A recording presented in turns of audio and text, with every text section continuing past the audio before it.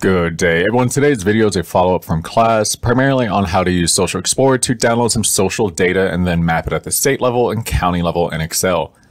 With that, through U of A, we have access to the subscription without having to pay for it. So if you're on a campus computer, you should be able to log in through the institution, search U of A, or create an account and just tie it to your U of A email address, and you can log in as well. Either one works, you're good to go. With that, following up what we did in class and changing a little bit to reflect more of the homework, we want to download state level data and then a smaller, just county level for a specific state for social data. So with that, if we go into our tables tab, these are the different data sets that are available in Social Explorer. If we scroll down, we use the health data and we use the 2020 health data in class to identify different health outcomes at the state level, then counties within Arkansas specifically. For our purposes today, let's use the ACS because this is more in line with your homework assignment.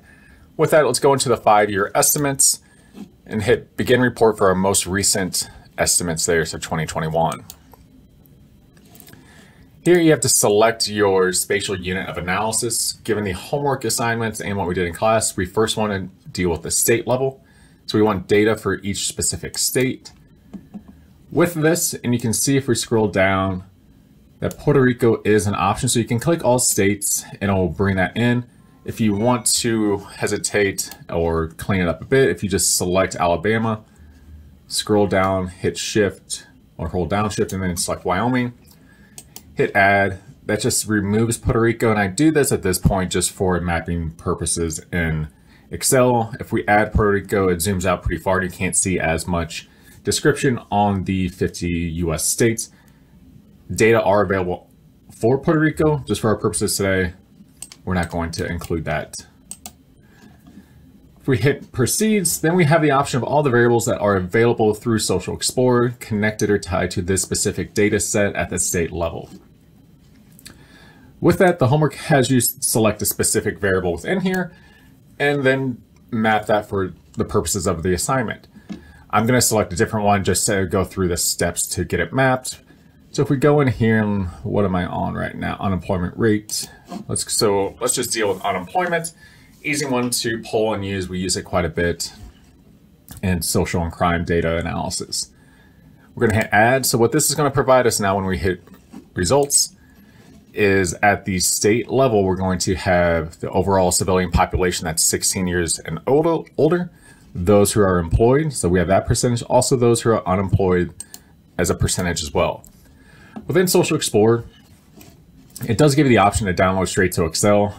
I'm not a huge fan of the formatting it kicks it out in. So typically I still go into the data download and I do the CSV. There's just a couple boxes you need to check to make your life easier and less data cleaning. So with that, let's use our first one. We want our column labels. And then we also want the percentage. This will give us the percent unemployed and employed by state. Once we're good with that, let's go ahead and hit download the CSV.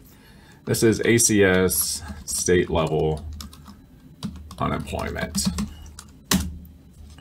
Open this up, and last time I opened Excel, it did take a minute just because of this accessing printer issue. So I will hit pause here and just let my computer load this. All right, that took about a minute to open up for me. With that, when it does open, keep in mind we're still in a CSV, so out of habit, I go in, save as, and change this over to a workbook. Just keep the same name and we'll just have two different files now. One's a CSV and one's an Excel workbook. With that, why I always check that box in Social Explorer to have the labels. You'll see the top row of the labels and the second row here are actually the variable labels that you would get normally, no matter what the data set spits out. To me, it's just a bit more descriptive and easier to read from an education or learning standpoint of you know what you're looking at, because sometimes it's just numbers attached to it. And you don't know what measure it is unless you have the code book in front of you, so it saves a bit of time and effort there. With that, I'm going to delete the second row, so I've just selected 2, right-click, delete. And you'll notice now that we have quite a few columns that just have nothing in it. So I'm going to highlight from H, come all the way down to where it has the geographic identifier, hit delete. So now we have a subset of data. Still need to clean it up, so I'm just taking out these empty columns. And at the start here, you'll see the FIPS, the federal ID for each state. each state, each county, neighborhood, so tract or block group all has a FIPS code attached. At the state level, it's a 2-digit one. So this is where the issue comes up. I'm just going to expand this to show it. For Alabama through Connecticut, so our single digit ones, it should have a 0 in front of it. So you don't see the 05 for Arkansas. But when you come over here for the geographic identifier, it does have that in. It's good. We need that 0. In the future, we'll have to deal with this and adding a 0 back in. But for now, we're good to go. We can still clean this up. We don't need all of this in between for the purposes of today. With that, I'm going to change the qualifying name up here just to say state. And you'll see once I fit these out, we have a couple different measures that download. So we have the population, 16 and over, the employed, unemployed, and then our percentages here. So this is the one at the end. G, column G is what we want to actually map. So with that, I'm going to highlight column B, scroll back over, hold down Control, hit G, come up to insert, and I'm going to insert a map. And this can be done on a PC or Mac. You have the filled map option. Macs can't do the 3D mapping. That's the only part. Hit fill the map. Before I do anything, I'm going to just right click on the map itself, and I'm going to move this chart to a new sheet and just say state map. So you can see at the bottom, we have a new sheet. I'm just going to change where it's located. And then we have some good information on it. Now, this is where it takes a bit of time to get used to how the layout is done in Excel, potential design options, formatting options that you want to get into. And it takes a bit of time. And I always say this, and some people like to poke fun at it, make your map pretty. So at the end of the day, it's a digestible bit of information that you want someone to understand what they're looking at. So just keep that in mind with the color schemes, the title, everything that you're doing. Would someone else be able to look at this and understand what you're trying to visualize and show? With that, we have a lot of blank space, and so we have some ability to move around where the legend is. That is a big start. So I just click on the legend, right click, then say Format Legend. I can change the position of it. So you can do the top, which gives more map room, or the bottom, which I like it a bit more because then the title's up here and we have the legend at the bottom. But to also help this, you might want to actually put the percentages on. So if I just right click on the map, add data labels, we can see now the percentage for each state other than some of the smaller ones up here, which is fine. We have some of those issues just with the smaller states. Don't get too caught up in it. I get it. I understand it. What you do need to do though is add in a title to it all. So this could be state level unemployment, or its percentage, percent unemployed for 2021. And I'm putting that in 5-year estimates after it, just so you give a nod to the data set we're using. So again, super simple title to it. We have the legend at the bottom. You can go in if you wanted to change the color of it. You have the color options here. If you have to do a monotone or grayscale just based on your mapping itself, not everyone has color printers. If it's going to say a journal, whatever it may be, you have limited options, and you can change that image of it to highlight the worse off states than others. So you can see where those fall into place. With that, it's a quick way to do the state one. Now say I wanted to do the same measure here, so percent unemployed, but I wanted to do counties specifically within Arkansas itself. You can do that from the same Social Explorer. It's going to minimize this, come back into Social Explorer.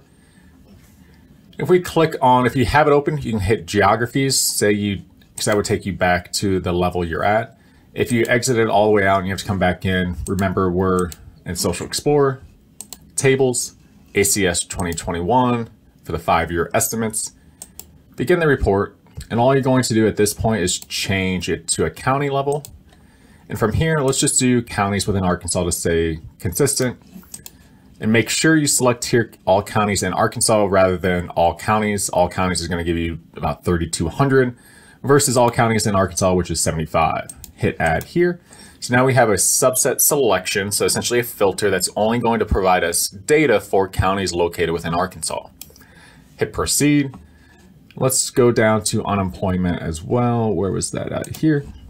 So I'm going to do the same measure, just add a different unit of analysis to pick up variation. Because if you think about it, how we see the map here for Arkansas, there's actually 75 counties within Arkansas, so we'll have different levels of variation in unemployment rates or percent unemployed based on different population, what's going on in different areas of the state itself. Within states, you have different, or within counties, you have other spatial units of analysis as well. So we have unemployment, I'm going to hit add, and then show results. Same as before, you now have total population that's employable, 16 and over, employed, unemployed, along with the percentage for each individual Arkansas county, having a total of 75 counties within the great state of Arkansas. Come over to our data download. Still going to do our column labels, and we're also going to do the output percentage. Save this as a CSV again. This one's just going to be ACS County AR unemployment. Hit save. Hopefully it opens a bit quicker since I already have Excel open, but we shall see if it gives me any more issues.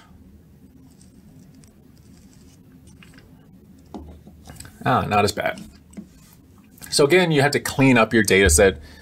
Same problems or same kind of cleaning steps that we had. We're going to go ahead and delete row 2. These are the actual variable names to where if you wanted to look it up in the code book, these are the ones how it would be named. But for our purposes, I'm going to delete that. I'm going to delete a lot of this information in here. Similar, before I do, when I said each state has a code, so Arkansas, the state FIPS here, every state is, or every county has a 5 next to it because it's all located within the state of Arkansas. And then each county has a 3-digit number attached to it. So Arkansas County, located in Arkansas, should be 05001. So that 001 is that unique identifier to specify Arkansas County located within the state of Arkansas. With that though, we can delete some of this for our purposes today. So I'm going to highlight a bunch of these columns, right click, delete, and then here's our geographic identifier that really links that 05001 together. And we can go down, and each county within the state has a unique identifier for it. Again, can delete some of these, they're repetitive, so I'm going to keep the area name and just relabel it. Then I'm going to delete a couple of these other ones in here. So I'm going to map it without the state itself. I'm going to show you because this happened for a few students in class. I want to see if I get the same issue. What I would recommend and get in the habit of is add a column. So insert, state, and they're all just going to be Arkansas. So you're pointing Excel to know that we're all in Arkansas, each county here. But I want to see if you were to just select the county and then our unemployed at the end here, you might have some issues when you map it because other states will have the similarly named counties itself. So if I were to come up to insert, map, filled map, you can see we already have some issues. I'm just going to move it so it's a bit larger. County 1. You can see this is the issue, and some of the students had this happen to theirs, is a couple of the counties that are supposed to be in Arkansas, one comes back to Missouri and one comes to Illinois. So that's where Excel doesn't know what state some of these counties are located in, so it's trying to do its best guess. With that, we have repetition across or duplication across states with same county names. With that, I'm going to delete this map or this chart. And now I'm going to highlight county and state and then our unemployment percentage over here. Do the same part of insert, come into our map, filled map. And now we see since we highlighted that state part to it, it now knows that all of these counties are located in the state of Arkansas. Going to again move this to a new sheet. County map. And you can see we have quite a bit of variation within the state of Arkansas for the percent unemployed. So with that, again, I'm going to change the layout where the legend is just to give it a bit more spacing. If it doesn't pop up where you have the legend options, right click on it, format legend. Now you have these options over here. I'm just going to do the bottom again to make them map the focal point of this chart, the actual map itself. I'm going to add in the data labels so I know the percentage of each one. And this is the Mississippi Delta region, which is known for high unemployment. It has been for a very long time. And you can see where the university is up here in Washington County, 4.72, Benton County, 2.98. So some of the lower ones up here, kind of our Northwest Arkansas. And then our southeast area, which is the Mississippi Delta area, which a lot of people know the great variation within the state of Arkansas. But this drives home the point of the variation. So within the United States, if we look statewide, you see Arkansas is about 5.33. But then if we look within the state of Arkansas, we have counties that go down to 1.97 up to just over 15% here. So even within the state itself, we have quite a bit of variation that is much larger distribution, much more of a, truly it's just the distribution itself of unemployment across the state. And you miss some of that variation when you aggregate up, or you sum all that up to the state level. It's averaging out all of these for the most part, and you're missing out on that variability within the state. With that, 2 easy ways, of course, have to make a title for this one as well, but 2 ways to map data in Excel. Let's see if I can just give these a bit more room. There we go.